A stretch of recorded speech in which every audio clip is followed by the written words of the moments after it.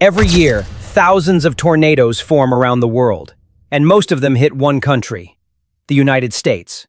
So why here?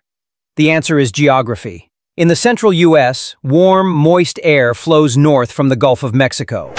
At the same time, cold, dry air moves south from Canada and the Rocky Mountains. When these air masses collide over flat land, they create powerful thunderstorms. Inside these storms, rotating air can tighten, drop to the ground, and become a tornado. This region is known as Tornado Alley, stretching across states like Texas, Oklahoma, Kansas, and Nebraska. The flat terrain gives storms nothing to block them, allowing tornadoes to grow stronger and travel farther. So it's not bad luck. It's the perfect setup of air, land, and weather. In the U.S., the map itself creates the storm. Follow NeoMap Earth for more stories where geography controls nature's power.